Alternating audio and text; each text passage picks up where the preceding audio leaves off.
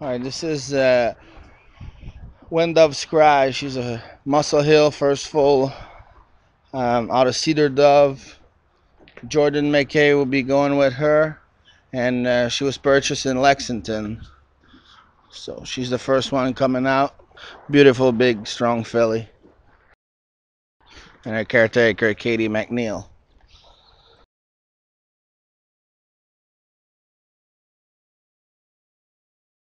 Here we got La Paz, Conway All filly that we purchased at Lexington. I don't know if anyone know this guy here, Simon Allard. So La Paz from Lexington, Conway All filly. Can be a little strong at time, but she's starting to settle down a bit. Here we got another Conway All coming from Lexington, and we get Wayne on the bike. Wayne's been a great addition to the Team Allard stable this winter. He's been doing a great job. So we got Wayne here with Mr. Smead, Conway All coat, New York eligible. I'm gonna go with One More Rosie. She's a muscle mass filly, and she's from Lexington.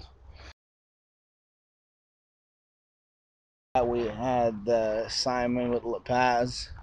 She was a bit of a handful at the start. She just wanted to go, go, go, and sometimes she wanted to go too fast, too quick, and roll off stride and stuff like that.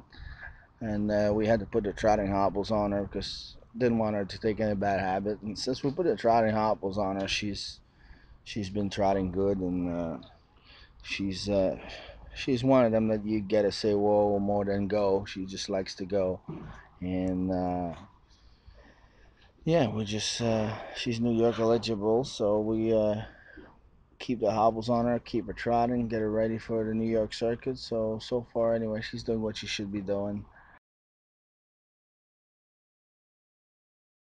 I mean, they're all bomb proof. You can go by a water truck, you can go by the tractor, everything, and anything go beside them. They're really bomb proof. So at this point, it's still early, but we got them. The pacers are pacing good, the trotters are trotting good, and they're not scared of anything. And that's kind of what we're hoping for at this time of the year. And we had Wayne with Mr. Smead. Mr. Smead's a Conway All coat that from the start it was very natural. All trot. I don't remember him making a break since the start. I mean, he's always trotting. Very natural. He's a little bit of up and down up front, and he's got a lot of action. Um, but that's kind of the way he travels. His knees got a little bit bothering him when we start training him, so we turn his shoes backwards up front to kind of help him. And we backed up for a couple of weeks and blistered him, which we've been blistering a little bit their knees and their hocks and working on them, and they're all different individual, but he's definitely got the don't want to make a break type for New York. I think it's important. So he's going to be one that he might not, you know, I don't know if he's the fastest one, but he's going to be safe. He's ultra. So we're just going to do like everyone else, keep him sound. That's our goal right now and teach.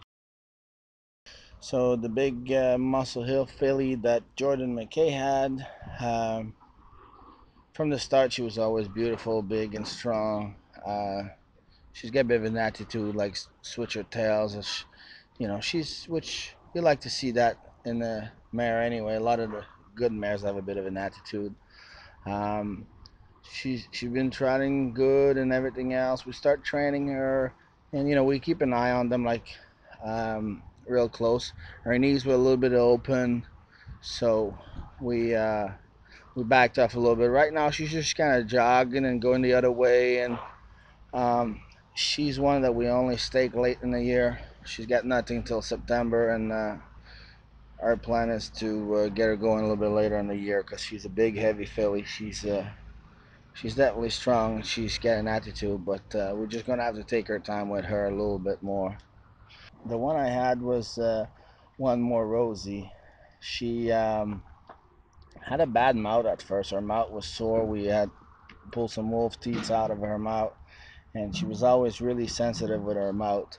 Other than that, she was always all trot. She just loves to do her job, and she was probably the quickest in that set anyway. Of all the trotters we got, she's one of the one that in the trotting filly side. I think she's the one that shows the most at this stage, but she's definitely nice, and she's New York bred. And her full sister was the River Time Rosie that John Bax had that made 960,000. So we're definitely very excited about this filly. Just gotta keep her sound, keep her together. But so far, she seems like she's pretty solid.